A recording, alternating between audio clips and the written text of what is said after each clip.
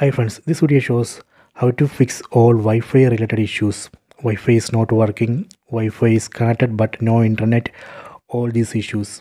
Please don't forget to subscribe this channel, please like and share the video.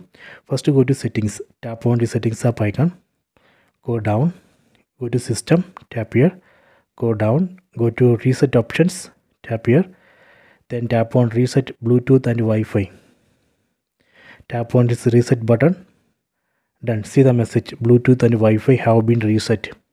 This reset operation is safe. It will not delete any data from your phone. It will not delete photos, videos, contacts, anything. It just reset only the Bluetooth and Wi-Fi settings. After this reset operation, you can go back, then connect this mobile phone to Wi-Fi router. That should work. So this way we can reset Wi-Fi settings and fix all Wi-Fi related issues. I hope you have enjoyed this video. Please subscribe this channel, please like and share the video.